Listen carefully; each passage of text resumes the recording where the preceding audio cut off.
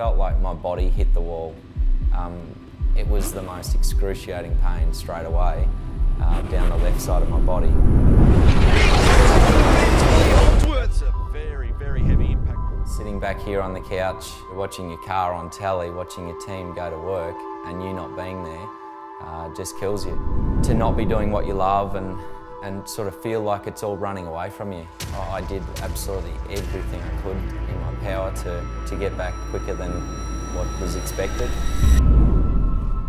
I started off as being a driver and determined to want to go out, win races and push hard all the time. And that's obviously now evolved a little bit to where we've got the team TEKNO, and as much as I want to win myself, I want the team to be up there.